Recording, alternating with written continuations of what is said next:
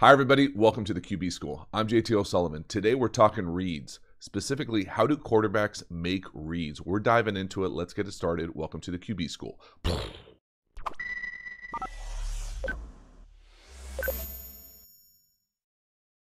All right, so today's video starts from a question from Joe Davey. Hey, JT, love the content. I've been wondering if you could do a video on progressing through reads. I know it's play specific, but are there some general rules? Thanks. Joe, awesome question. Appreciate it. You dig this kind of content and you haven't already, please subscribe to the channel, hit the bell, get the notifications, let you know when we go live, when we put out new content. I appreciate the support for the channel.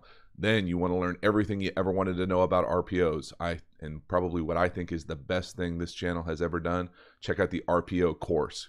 It's in the video description to this video. You can do it now. You can do it at the end of the video. I don't care when you do it, as long as you think about enrolling. I appreciate it. Now let's dive into this one. Let's go reads, quarterbacks. How did they do it? So this video's timeline for teaching and talking about reads is really going to go from kind of a story about Brett Favre to start with, then kind of how I learned reads in the league, and then a little bit more practical about how maybe just about everybody can kind of bucket these types of reads, and then finally we'll show some examples at the end. But really the story that kind of frames my understanding of it and how I best think it's kind of explained is that when I was with the Packers and Brett was playing, whether it was the quarterback coach, offensive coordinator, someone would ask him, hey, Brett, what's the read on this play? What's the read on that play? His response was always 1, 2, 3, put it on him. And that, you know, as much of a joke as it was at the time, there is a lot of truth to it. And this idea of not overcomplicating what seems like it really is a complex thing, but in reality isn't. And so I'm going to try to unpack it and kind of pull it back a little bit. But the idea at the end of the day is it's 1, 2, 3, put it on him. And so the way that I learned reads in the league is kind of 3 different buckets. I'm going to go through each one. One is a pure progression, which means no matter what the coverage is, it's kind of 1, 2, 3, 4, 5, whatever. 1, 2, check down, 1, 2, 3, check down, 1, 2, 3, 4, check down.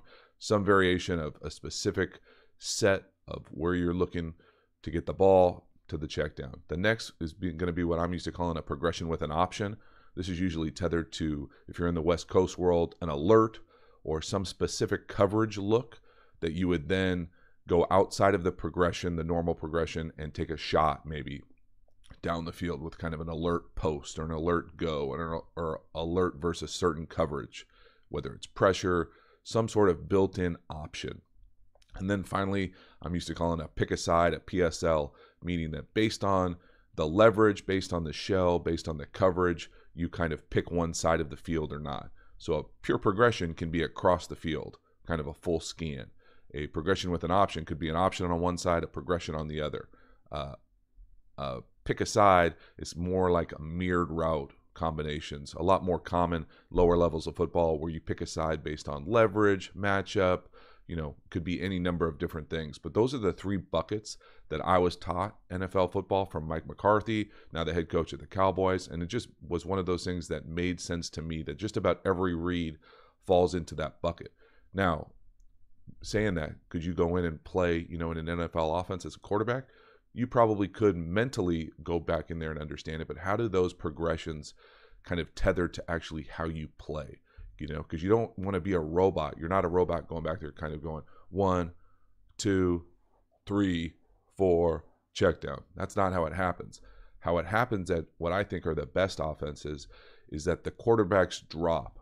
So maybe you've wondered why, sometimes a quarterback takes 3 steps under center. Sometimes a quarterback takes 5 steps, 7 steps in shotgun, those same types of drops. So the quarterback's drop is usually tethered to the depth of the routes.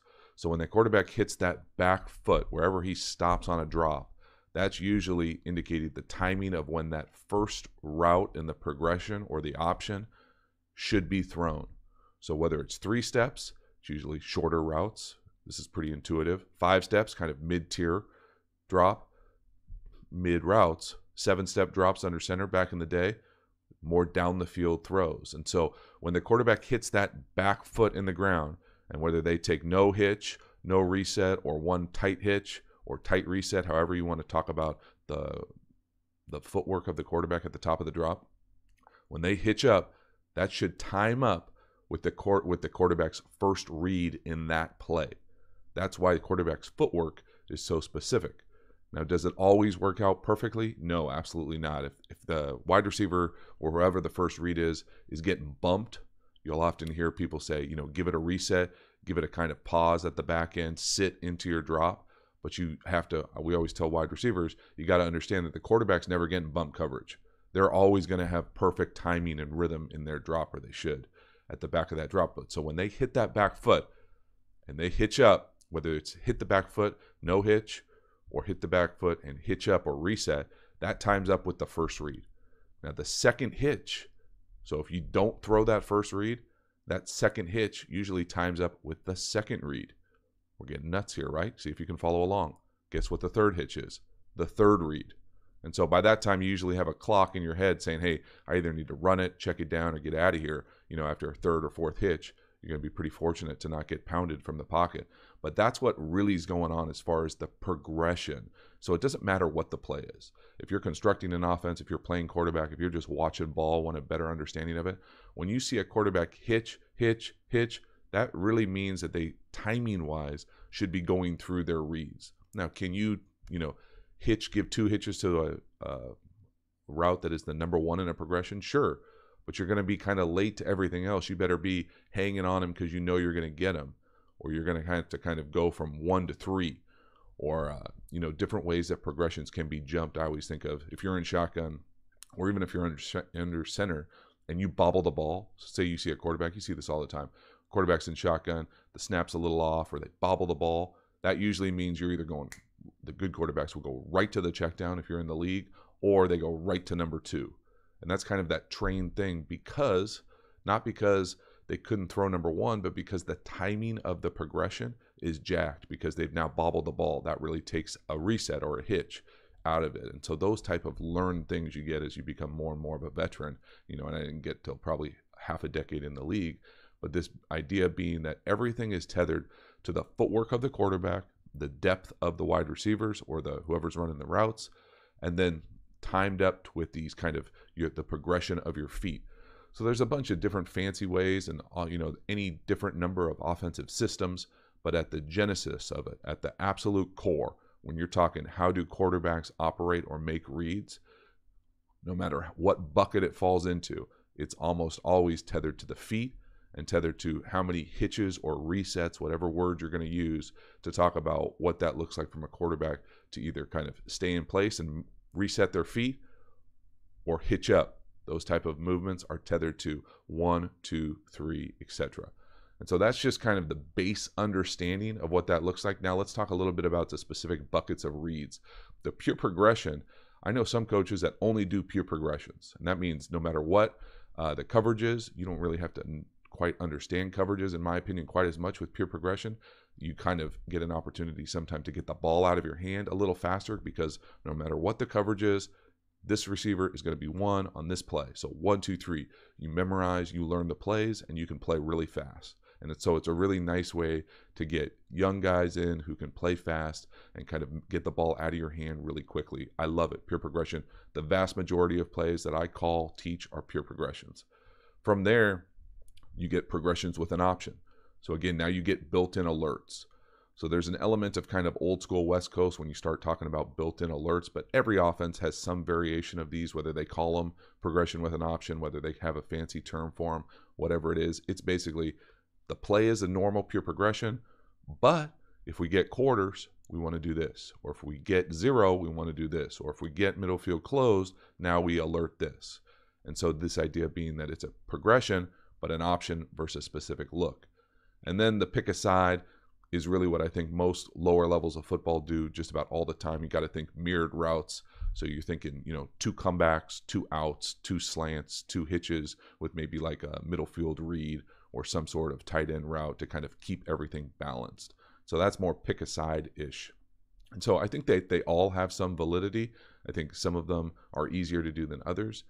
But I think when you get into the progression with an option world, it's it's, for me, it's a little bit more satisfying because you get an opportunity to really stretch a defense both horizontally and vertically. What I mean by that is you can have something that is alerted versus specific look, so that wide receiver is going to run hard because they know they might get the ball, but the play is really over here. And so there's just, as opposed to saying, hey, you know, everybody on the team knows pure progression, it's not going to me, I'm going to kind of low for chill or whatever, turn it down a little bit. So there's this idea being that you can really, you know, make a unit, kind of everybody think that they're going to get the ball, creates a different sort of energy, creates a different sort of stress on a defense. So I personally love progressions with an option, but again, you have to be able to identify coverages. You have to be able to identify the shell of the defense, the roof of the defense, whether it's middle field open, middle field closed, maybe man, zone, all those things kind of come together. And so for me, you know, I like having all of them as far as a pure progression, progression with an option, pick a side. But at the end of the day, it doesn't matter what it is, how you do it, as long as you're explicit as a coach, as long as you understand it as a player. But if you're a fan, understanding that there can be a bunch of different ways to do it.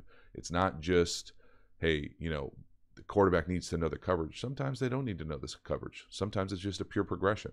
And they're looking to see, is he open? Is he not? Hey, and sometimes it's not that complicated. Is he open? What does open mean? Can you throw it and a defender not contest it? Meaning that will the defender hit it? If the defender doesn't hit it, he's open.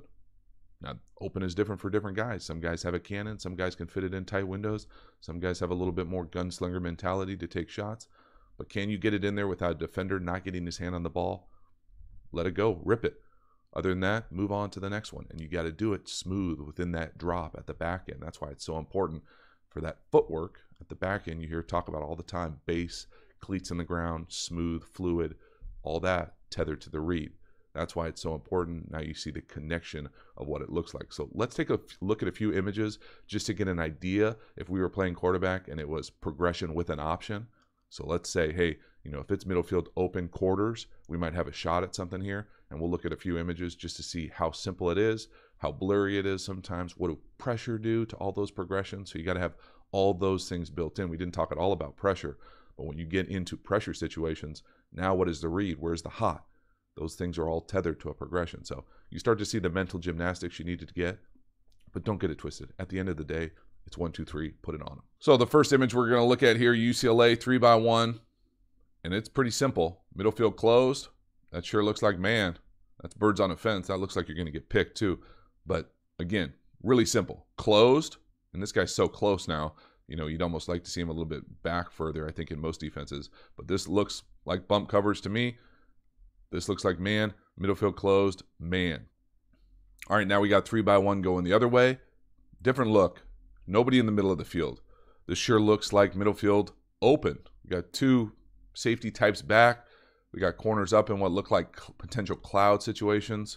You know, 3x1, you're always going to want to know what that weak side safety is doing coming down. But again, this to me, pre-snap, has middle field open shell. So if you have some sort of quarters alert, if you have some sort of middle field open, middle field closed read, again, all these progressions, if they're tethered with any sort of option, you got to be able to tell the shell so you can see the difference. Nobody in the middle of the field. Finally, last one here. This one looks a little bit more like the first one. You know, they're not at a level, you know, right across. It's got potential middle field closed, but again, he's creeping to me. But the one big difference back here, that now we're not in bump, now we're off, and we're potentially off inside.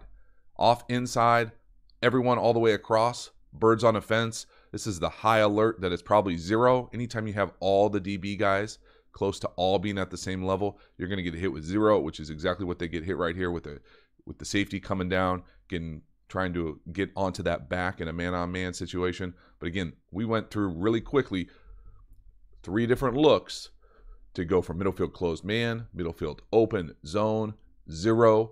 So again, you got to have the capacity, if you're going to live in that progression with an option world, to be able to see that in real time. Now, it's obviously easy when we're looking at screenshots from, you know, kind of an elevated, you know, 30,000 foot view from the press box. It's a lot easier to see that as opposed to in the pocket, you know, through a helmet in real time, going really fast against guys who are pretty good at football. So there's this idea. That's why it's a little bit more complicated when you start getting into the progression with an option world or pick a side based on coverage world. And I think that's why most coaches, probably rightfully so, default to pure progressions. But again, just understand, There's probably a bunch of other ways to be able to do it too. That was just the way it was taught to me in the league. 3 different ways: pure progression, progression with an option, pick a side. I think that there's a lot of validity to each of them, but at the end of the day, 1, 2, 3, put it on them.